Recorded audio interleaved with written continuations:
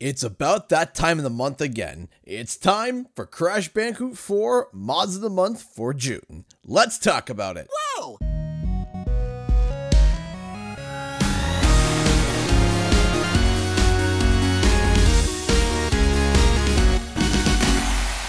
What's up guys, Canadian Guy here, and back with a brand new Mods of the Month. The activity and the amount of mods that Crash 4 has been getting has been absolutely insane. From skins to full-blown levels. In fact, I have a dedicated mod video coming soon of a series of custom-made levels. If you want to see that, make sure to subscribe. As always, all these mods will be linked in the description below, but always download at your own risk. I downloaded all these mods myself and everything is fine, but I gotta give that warning. Now, Crash Bandicoot always used to have some of the best intros for their games, like Crash Warped, CTR, and even Crash Bash, to name a few. When the remakes started to come out, Activision seemed to want to continue emulating that visual, with the Insane Trilogy and CTR Nitro Fueled intros, but there seemed to be one missing for Crash Bandicoot 4. But you know, sometimes the coolest mods happen before the game even begins. Activision presents created and developed by Toys for Bob, Crash Bandicoot 4. It's about time! Press start to begin. Sponge Bandymark, a huge modder in the Crash modding community, has once again done it with an awesome mod, bringing back the classic feel of the classic intros for Crash Bandicoot 4. But some of you might be asking, how was this possible? How could Sponge Bandymark get the voiceover of Lex Lang to do this? Actually, it was already in the game. Sponge Bandymark was digging around in the files of Crash 4 and found a slew of dialogue, both in-game and cut.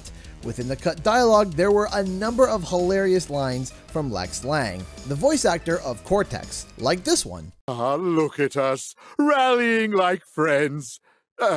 Wait, I hate you!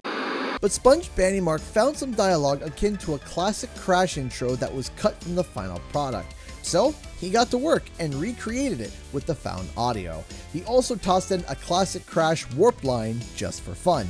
Speaking of Crash Bandicoot Warped, Sponge Bandymark and Nitro Nito brought an interesting skin to life that was in the artwork of Crash Bandicoot 3 Warped. The Crash Biker skin is a classic look that's been seen in CTR, Crash 4, and even Crash on the Run. It's become a staple to the series, but in Crash 4, Coco got her own biker skin to match Crash. But did you know that Coco at one point also had a different outfit for biking in Crash Warped? In this image here, we can make out that she is behind Crash, wearing a white tank top, a leather skirt, and black heels. Nitro Nito redrew it with the Crash 4 Coco, and Sponge Bandymark brought it to life in Crash 4. A fun skin that brings to light a fact that many might not have known about Coco in Crash Bandicoot's past.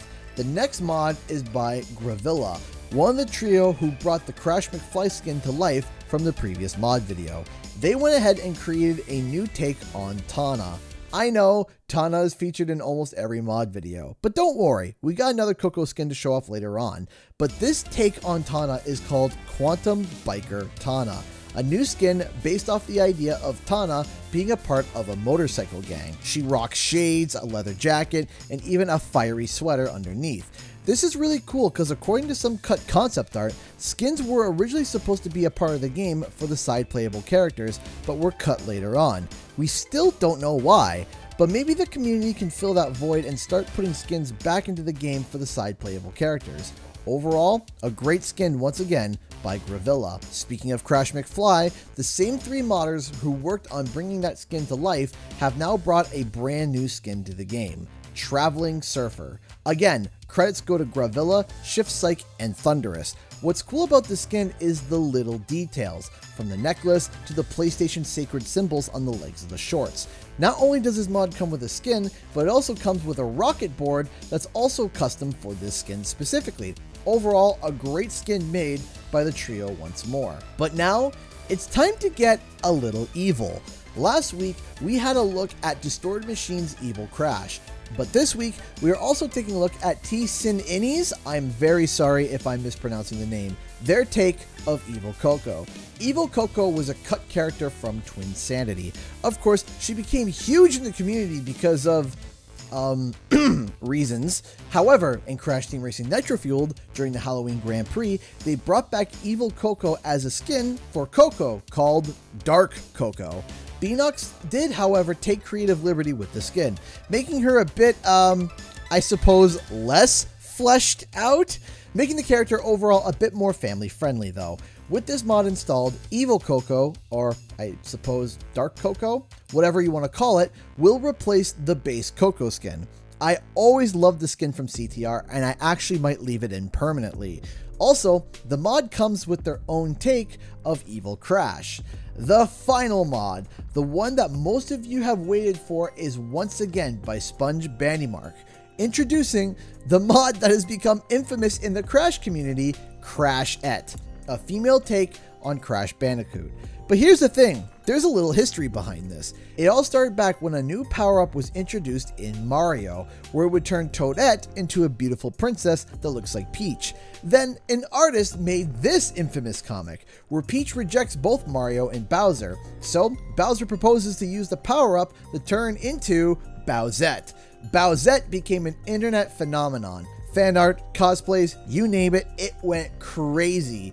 This started some other fan bases to throw this power up on their own favorite characters. So, CTR Patrick Star, a Twitter page that is known for their skill in CTR and their overall memes and jokes, made this image, which then encouraged many artists to do their own take on the adeptly named Crashette. Some tried to keep the shape of Crash, some went full Crash and Peach hybrid. Even the official artist who finalized the look of Crash in Crash 4 decided to join in on the fun with his own take of Crashette. It was crazy. So, Sponge Bandymark partnered with Elena Gray, where she designed a look for Crashette that was based off of the Crash 4 design, and Bandymark put it together and got it working in Crash 4. So, if you want a female duo for Crash Bandicoot 4 It's About Time, then this mod is for you. That's it for the mods of the month. Which one was your favorite? Let me know in the comment section below. Thank you so much to all those who not only support the channel, but myself and my family. Because of your contributions, I'm able to do this full time. If you'd like to support the channel, please consider clicking the join button or becoming a Patreon with the link in the description. I also live stream every Thursday and Friday at 7 PM Eastern Standard Time. Come on by and say hi. Again, thank you to everyone, and I'll see you guys in the next video and or live stream.